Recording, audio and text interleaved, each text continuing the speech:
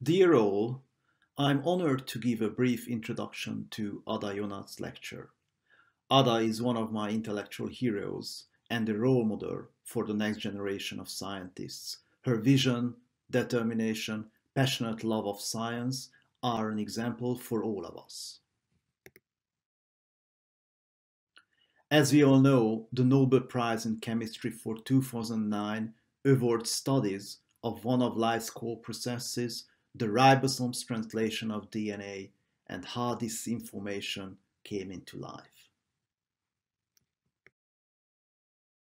Inside every cell in all organisms, there are DNA molecules. They define how a human being, a plant, or a bacterium looks like and functions. But the DNA molecule is passive. It's the blueprint. If there was nothing else, there would be no life. The DNA blueprints become transformed into living matter through the work of ribosomes. Based upon the information in DNA, ribosome makes proteins. There are tens of thousands of proteins in the body, and they all have different forms and function. They build and control life at the chemical level. Since the late 1970s, Ada Jonat decided to focus on understanding the structure and function of ribosomes, where protein synthesis occurs. These were still a puzzle to scientists because they had yet to determine ribosomes' molecular structure.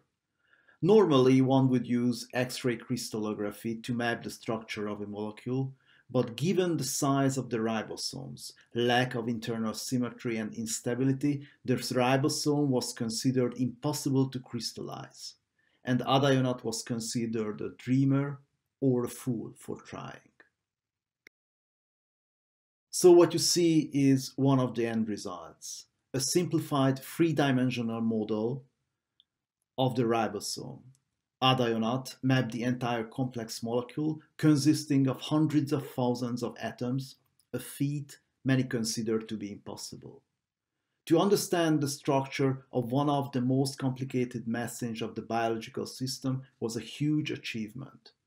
As always in biology, structure reveals function. An understanding of the ribosome's innermost working is important for scientific understanding of life. But also, this knowledge can be put to a practical and immediate use. Many of today's antibiotics cure various bacterial diseases by blocking the function of ribosomes. Without functional ribosomes, bacteria cannot survive. This is why ribosomes are such an important target for new antibiotics. Ada Jonat and colleagues generated three-dimensional models that show how different antibiotics bind to the ribosomes. These models are now used by scientists in order to develop new antibiotics. She also aims to understand how ribosomes first came into being and started creating proteins. I admit that I particularly admire Ada's evolutionary perspective on the ribosomes, as ribosomes are not only elegant structure, but they are highly conserved across the entire course of the very long evolutionary history from bacteria to mammals. And finally, she once compared the challenge of science to climbing Mount Everest. Getting to the top is fantastic, but the climb is also an adventure.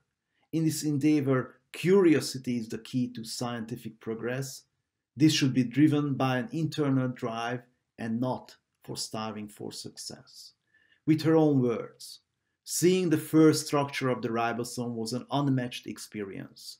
When I first understood how the ribosome works, it created an overwhelming internal joy, even more than receiving the Nobel Prize.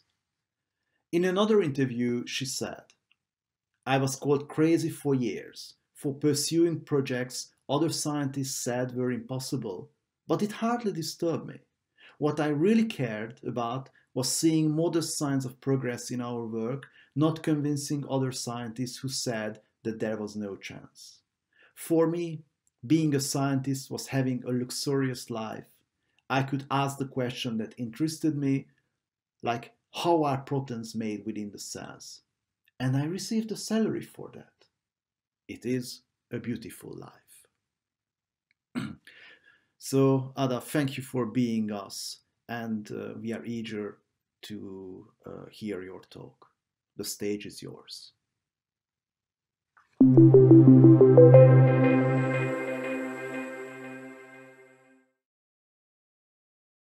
Good day.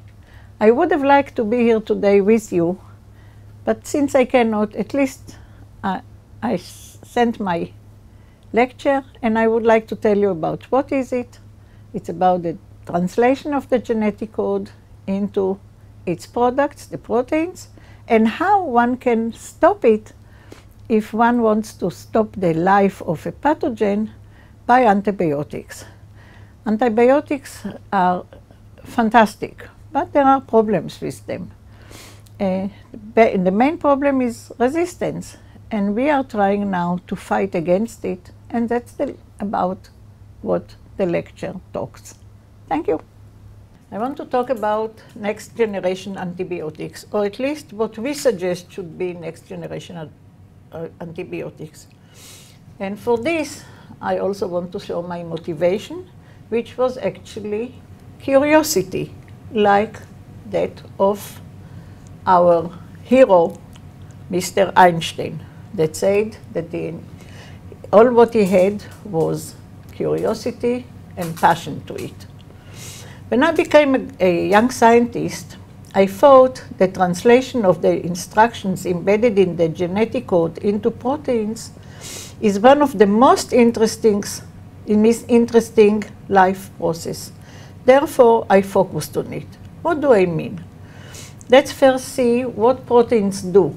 And what I use here is some pictures from a children's book about proteins in human. But actually, proteins perform nearly all the essential functions in every living cell, even in bacteria, in flowers, in trees, and in human. So here there are some proteins. Hair and skin, structural proteins, signaling proteins like insulin, transport proteins like hemoglobin, sensory proteins like vision, and enzymes that are taking apart the proteins that we eat to their components in order to make new proteins, those that we need. So what we know about proteins, some of them perform almost all cellular functions, as you saw previously, even muscle motion, and some are responding to pressure, like heat or cold shock, sometimes heart events, and so on. Proteins are long chains made of amino acids. There are 20 types of amino acids. The fold of each protein, which is carefully designed for fulfilling its function, is determined by the sequence of the amino acids that are building it.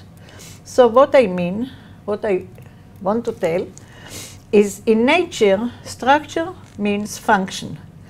Look at this machine, very sophisticated machine that is called paperclip. It works only when the fold is correct, where the structure is correct. If it's being modified by fingers, without hitting, without cooling, without cutting, without anything, just changing this structure or the fold, there is no function. And this is the way proteins work. So as I said earlier, there are 20 types of amino acids, and their sequence within the proteins, which enable its functionality, is dictated by the gene that codes for proteins. So proteins are made according to their genes, which are in the DNA. Actually, the DNA is a string of instructions written in a 4-letter language, in which each 3 letters, or we call them also bases, are coding for a specific amino acid. These are called codons, these 3 letters, these triplets. So this is a typical enzyme. It's made of many atoms, many amino acids, each made of atoms. It has a active site. And if we look into the active site, this is here, and this is supported by the structure around it. I rotated it and I enlarged it, and you can see the active site now with the substrate. And you see that the substrate fills it exactly. If it was too large, it won't fit. If it was too small, it will flip around. So it must fit this exact. So this must be exactly according to what nature does. In this case, what nature needs is this for this substrate. So how do the proteins, are they made? Here there are 5 amino acids, 5 components. All of them have, it's part of the 20, yeah?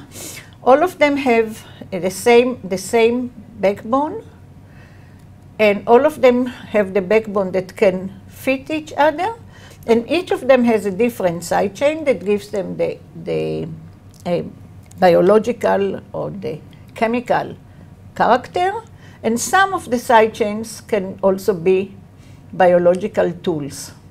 They get together, they become more and more and more together, so long that I didn't even draw the details. Then they become long protein. About each normal proteins are about between 200 to 500 amino acids, and it's worth nothing unless it is folded with an active site, as you could see earlier in the real protein. So this was known when I started my work, but it was not known how it happens. This is what I wanted to find out, how this happens. So many other people wanted to do it. They were more experienced and they had better labs, and they failed. So there was a big skepticism about the possibility to understand it. There were even papers saying it cannot be done. Yet, I tried to do this. I will tell you afterwards why. I knew that we also can fail, but I knew that if we don't fail, if we make it, we will have a big smiley. And this is what we have today. So the central dogma says the DNA that you can see here is where the bases are. It means the letters, the triplets that code for the proteins. The information is inside here. These are the bases. These are the letters within the double helical structure. And here it is not available for reading. It's covered. It's hidden.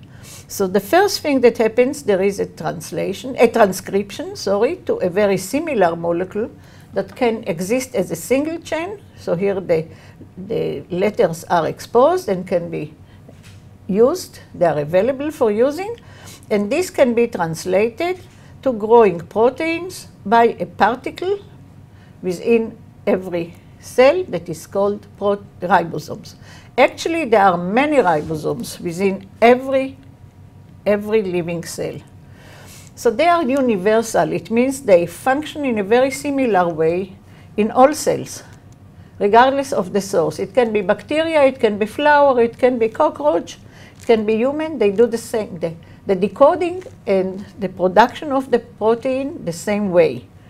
There is a huge number of ribosomes that function in every living cell. Even in bacteria, they can reach 100,000 when they work. And in some mammalian cells can contain millions. For instance, the liver may have 5 to 6 million ribosomes. In vivo, the ribosomes act continuously. They can form up to 40 peptide bonds in a second. They hardly make mistake. So I, as a very good and fast student, needed 6 hours for one bond. But they can do 40 in a second with about mistake rate of about 1 to a million. So now that we know how they work, we like to describe them as a factory that we call ribosomes, that is made of 2 floors. In the top floor, the information is being decoded the triplets are coming in. It means the whole messenger RNA comes in, and triplets, when a triplets come here, it's found what it is coding for. The amino acid that is cognate to it will come inside into the factory and be connected to the growing protein that goes out. This arrow had to be inside, but I don't know how to draw it, so I drew it outside, but it happens in the factory. Then this track will become empty and join the other empty tracks. And as I told you, there are two floors. Here the decoding is being made, and here the making of the protein, the making of the bond, which is called peptide bond. So actually what you saw in the factory is shown here now in molecular way. Ribosomes, all ribosomes are made of two subunits, small and large. These two subunits are independent in the cell. They live as small and large. They come together when ribosome has to work. And they are connected by contacts between them and by the track, the tRNA molecule that brought the amino acids. So here it is, and it connects between the decoding center and the peptide bond formation center, which is called PTC. So this is what we found after 20 years minus 2 weeks of work. And we made a little movie that is available in YouTube that you can see here. Here, messenger RNA comes to the small subunit that waits. There are factors in the cell that are coding that are telling the ribosomes that has to start to work. There are initiation factors. In bacteria, there are 3 of them, and what you see here is actually ribosome from bacteria. And the whole thing is monitored by them. So yes, there are many more factors. You will see some in a minute. So messenger is reaching the small subunit that takes it. We made the movie, us, together with 2 students of the Art Academy in Jerusalem. And the messenger now will go into its path in the small subunits, the top floor of the factory. And it's monitored by initiation factor 3. When this is okay, initiation factor 2 is bringing it the first track, the tRNA molecule with the amino acid, this one. And now where everything is okay, the factors go out and the large subunit can come and associate with the small one by their surface and by making bridges. Now the ribosome is ready to work. We look at it from the solvent side. Up is the large subunit, below is the small one. And you can see elongation factors bringing it inside the tracks. The tracks are being decoded, and peptide bond is being made. And you can see the ribosome helps. And it makes very fast, 40 of them in a second. So you can see here how the decoding happens in the small subunit. And from the large subunit, we left only the tunnel through which the protein goes out. So this is how it is being protected when it's made. Now you can see the whole ribosome again. The tunnel is inside there in the large subunit. And the process continues until the protein is large enough. Here it is being grown and coming out. And when there is a stop codon, a codon that says stop, then instead of tRNA comes a factor, recycling factor and release factor. These factors separate between the small and the large subunit. The protein can fold and come out and has to do what it has. And the tRNAs, the tracks, and the messenger, and the ribosome are waiting for the next job. That's all. That's the whole story. So what we saw in the movie was rather fuzzy, but what actually happens is that we know the position of each and every atom in the ribosome, small subunit, which sediments as 30S and large subunit is 50S. You can see that the ribosome is made of many components. The main one is ribosomal RNA, another RNA molecule, and many ribosomal proteins in many colors here. And just to remind you, the small subunit is doing the decoding, and the large is peptide bond, is for peptide bond formation. Now let's look at these people. All of them are giants, either in music like Mozart, Chopin, Schubert, or very intellectual writers. And what's common to all of them is they died very young. You can see their lifespan. The oldest is 47. Also, what's common to all of them, they died before or at the middle of last century. What you cannot see in the picture, but I can tell you, is they all died from infectious diseases that people don't die now from them. So what happened in the middle of last century? In the middle of last century, antibiotics came into use. And they saved the lives of many, many people and, of course, extending lifespan. So because of the fundamental role played by ribosomes, many antibiotics target them. Almost half, over 40% of the clinically useful antibiotics target protein biosynthesis, mostly by paralyzing the ribosome.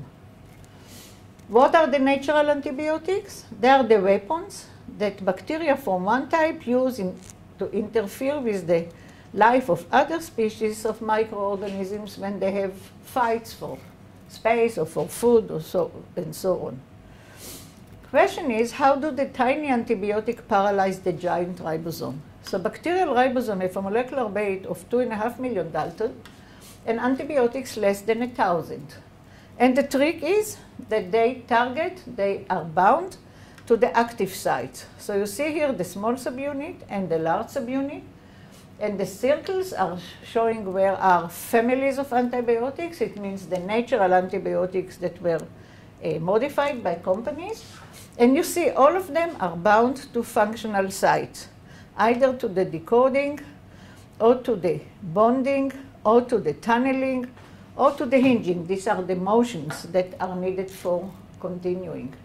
So this is the trick, and we want to show you a movie that was made based on the previous movie, and it's already 13 years ago, and as I told you, YouTube, and it shows that the tricks played by the antibiotics. So this is a small one, edein, that doesn't let the messenger bind.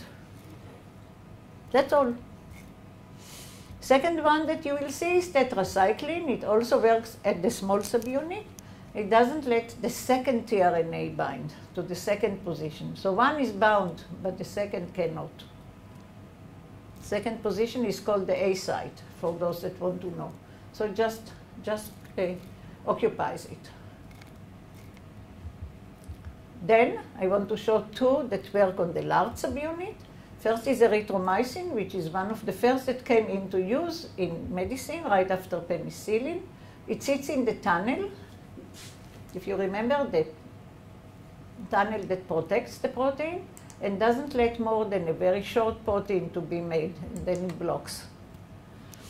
And the last one that you will see is disturbing the formation of the bond, very clever chemically, maybe the most clever chemically. So here the bond is being made, and it just sits in the bond. No bond, no more protein. That's the whole story. So, sorry. All ribosomal antibiotics bind to ribosomal functional sites. We just saw it. But these are highly conserved because all ribosomes work the same way. I already said it. And mandatory for clinical use is the distinction between the patient and the pathogen. So how does this happen?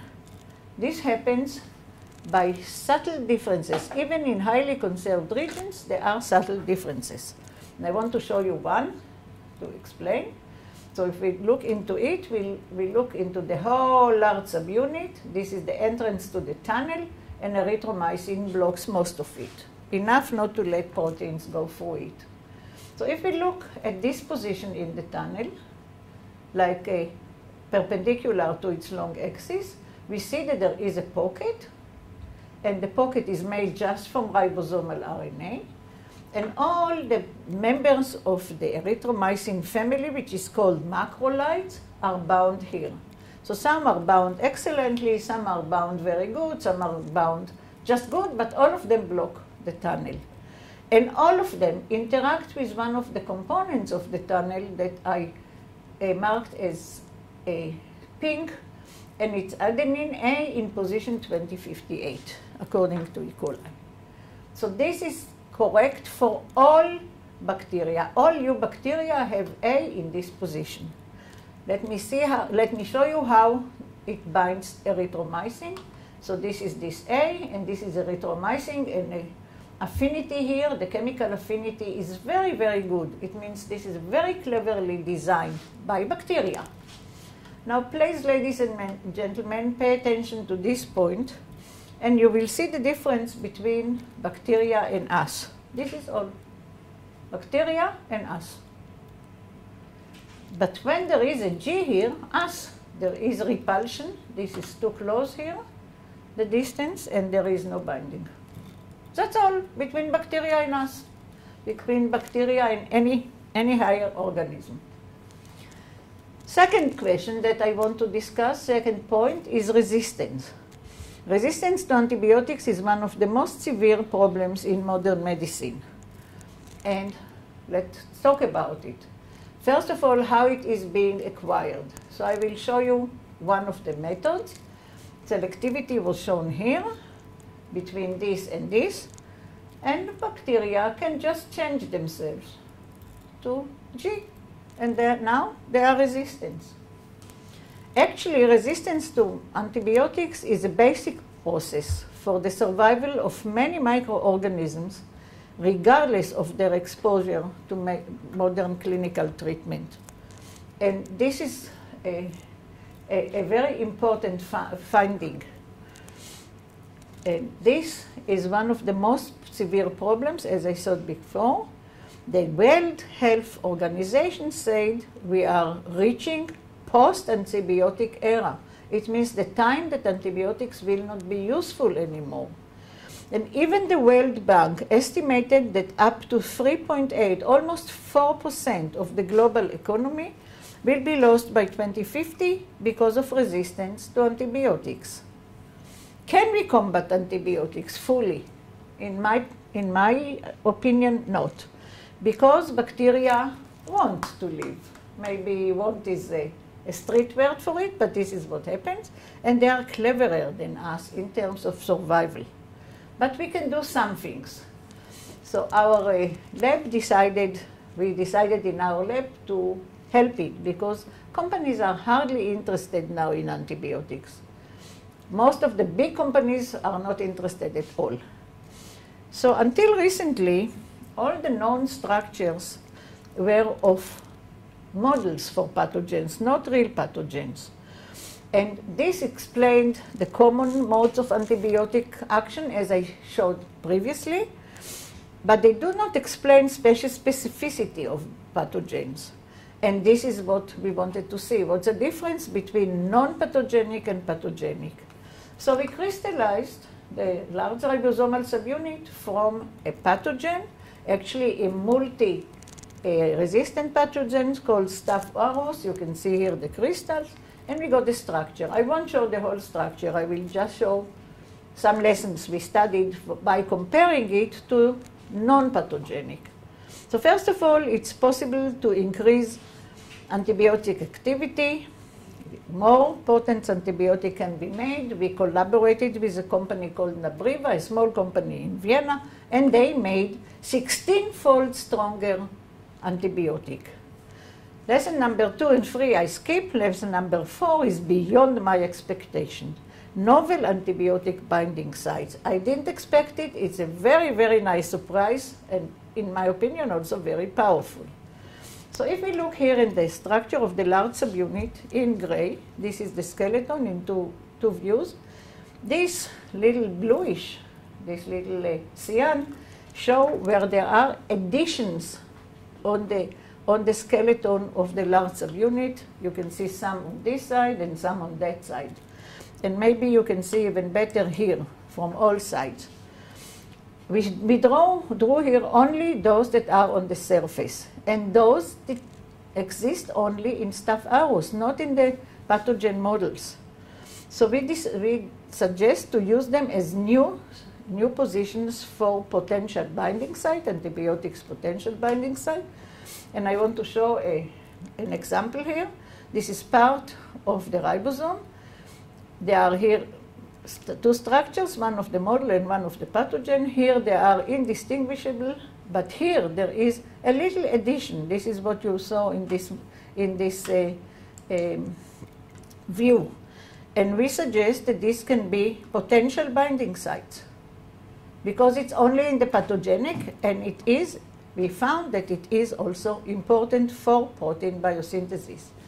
So actually in a model system we identified 25 new potential binding sites, unique, and 16 of them where they were blocked chemically, they inhibit protein biosynthesis.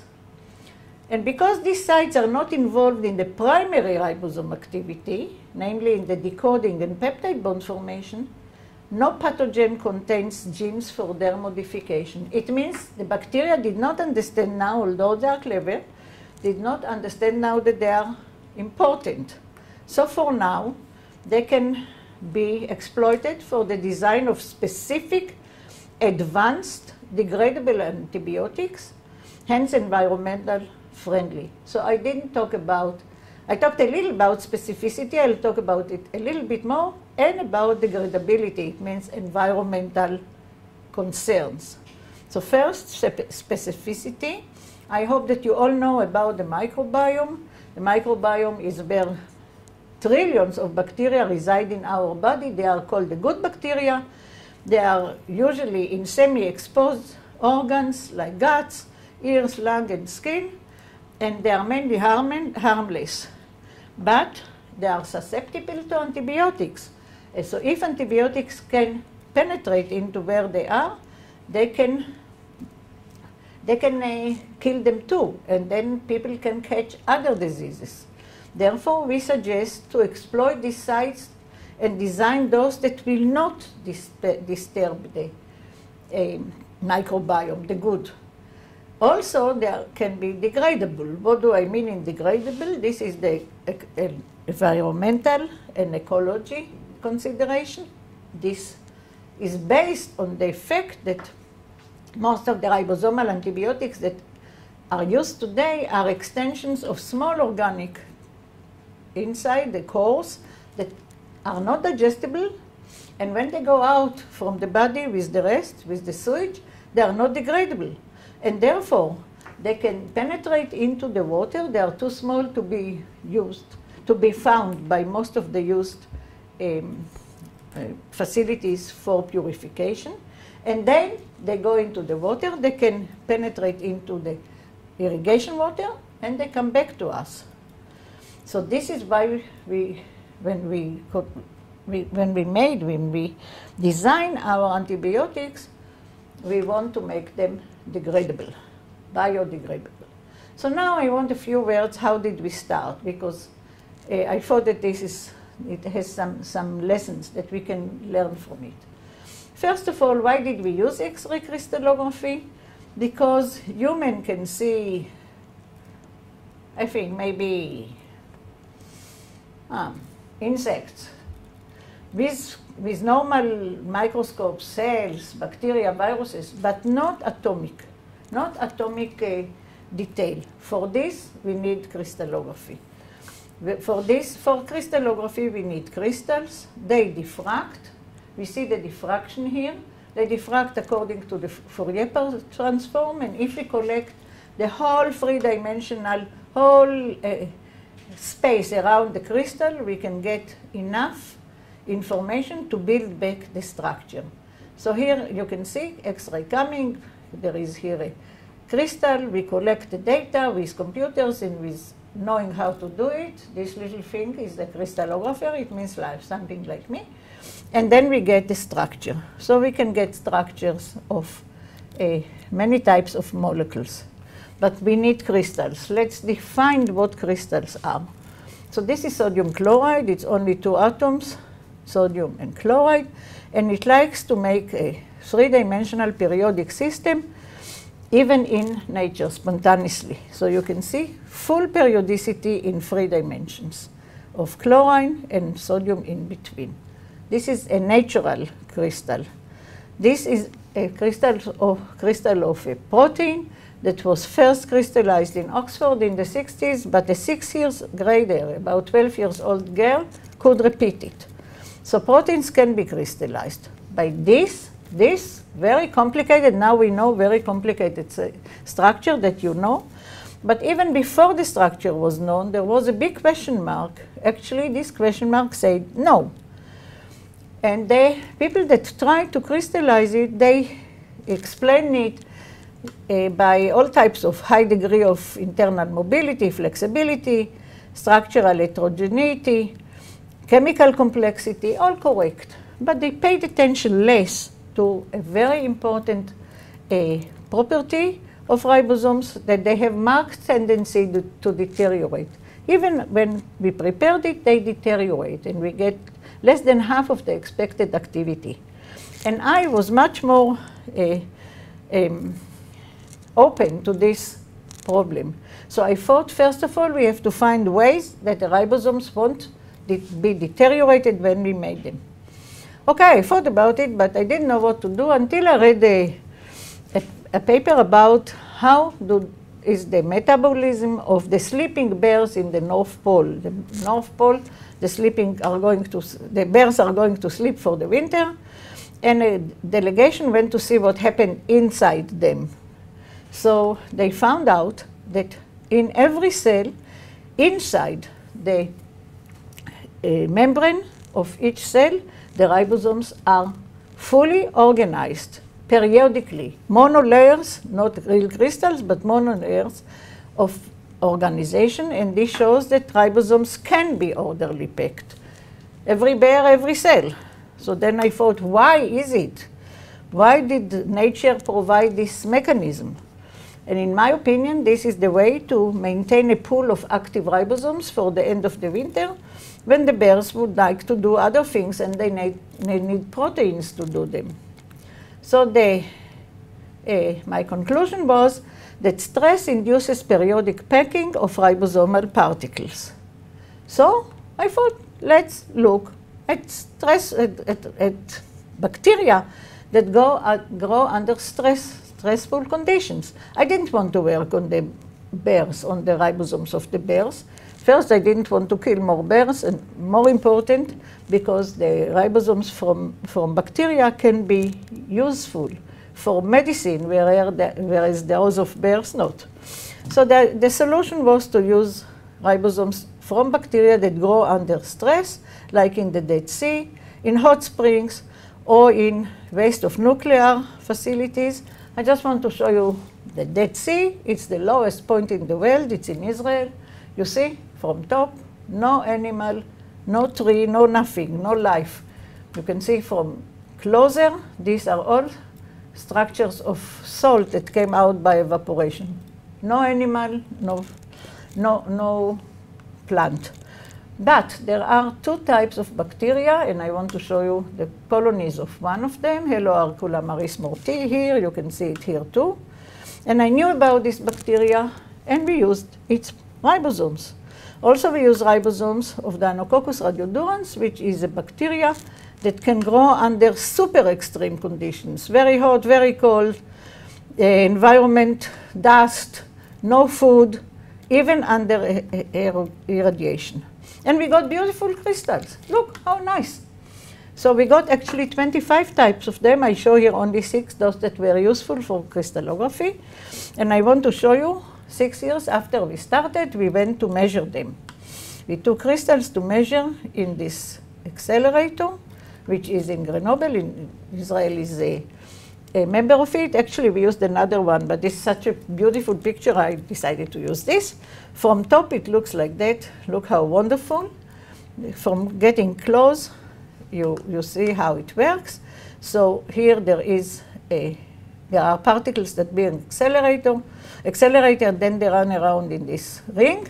And in the tangential, we have stations. Here there is a station that Frank is measuring on ribosomes. So each station has its own properties. Some are useful for ribosomes. So in 1986, 6 years after we started, we got the first diffraction. Look how beautiful, beautiful spots all the way to the end from the last subunit of Heloarcula in time equals 0. We were really very happy, but not for long. Second picture was already deteriorated, damaged. It means the X-rays damaged the crystals. We repeated it 100 times, and we didn't get anything better. And we felt like we started from here, and we saw only this mountain. We call it the Everest, sorry. And we climbed it, and climbed it, and climbed it. Took 6 years until we got to the summit, and what did we see then? Not a really big, much bigger Everest, much taller Everest behind, that we will have to get there in order to measure. Much more difficult than until then. So this was the time I thought maybe we should stop this project, but instead I thought about why does it happen? All living tissues suffer from X-rays, but this is much too much. So I explained it by the crystals being weak or very soft, and the damage occurs in 2 steps. The primary is local disruption of the bond, and then when the bonds are being cut by the X-ray, the 2 parts of the bond are unhappy, going around and break more bonds in order to satisfy themselves, either to give an electron or to take an electron. And we thought that maybe the way to stop it was to cool the crystals so cold that there will not be energy for the running around. And this worked, although everybody didn't think so. Even I, look, this is the experiment done at Stanford. Look at my face. Even I didn't believe in our own experiment, but it worked beautifully. Have a look. And 20 years later, look how happy I am. Now it works, and this is the machine that cools, and this is the machine that measures the X-rays. This is in Grenoble. Actually, not only for us, it worked for the whole world. We introduced it here at the end of '86.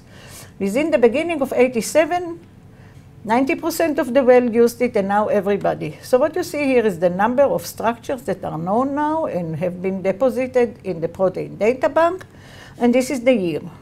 And have a look, this is only till 2011. 47,000 structures. All of them done, or 99% of them done in our cryo method. And all of them are of very important materials for medicine or for making new materials. Actually, now it's 2017, and there are 80,000 new structures that couldn't be done otherwise. So how about future? We go back to the lecture, and what I want to tell you, we plan to identify the specific structural features which are unique for each pathogenic bacteria. What I showed you about Staph aureus, we want to do for all.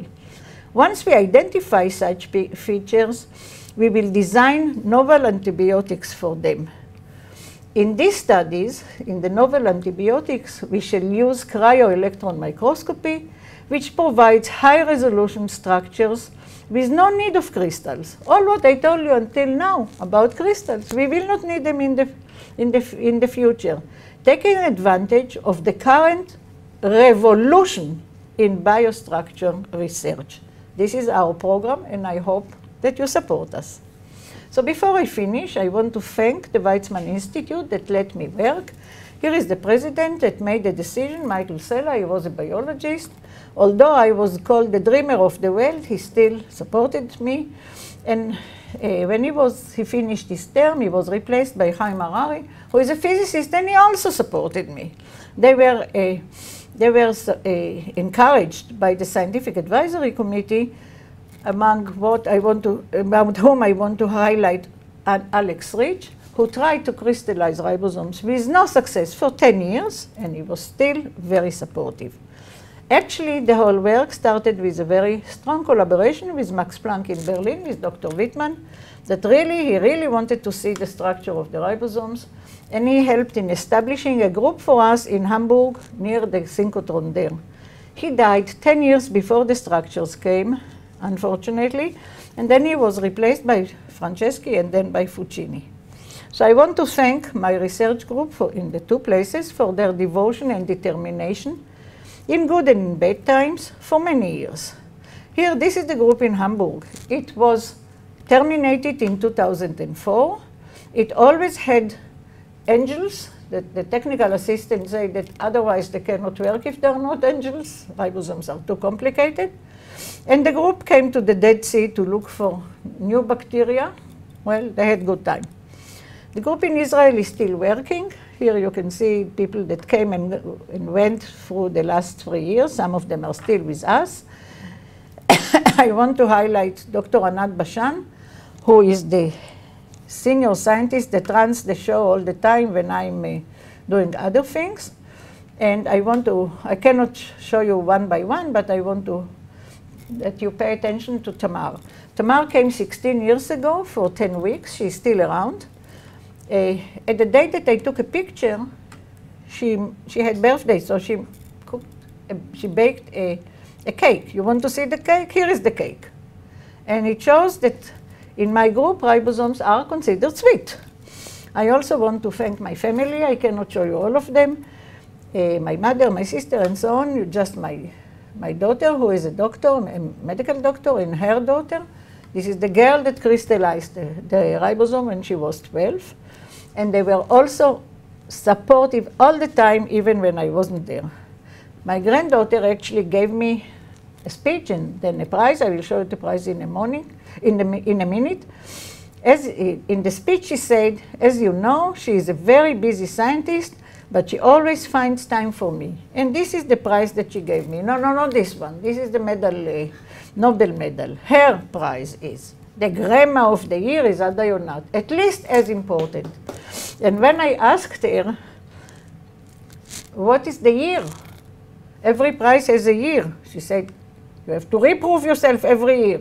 I'll take it off the wall if you fail. Still on the wall, you see? So ribosomes became popular. In a carnival, he is me. And she, his wife, is a ribosome. Look, protein comes out of her. Also, younger children became ribosomes. And this is what happened to me by one of the best artists and writers in Israel, Michel Kishka. And if you have a look very carefully, this is the large subunit. And this is the small one. And it's symmetrical. And he thinks that the best place for antibiotics is here and here. Thank you. Okay, I hope that you liked it. And I hope that something will come out of it, at least mentally, intellectually. And as I said, I would have liked to be here with you today, but since I cannot, good day to all of you.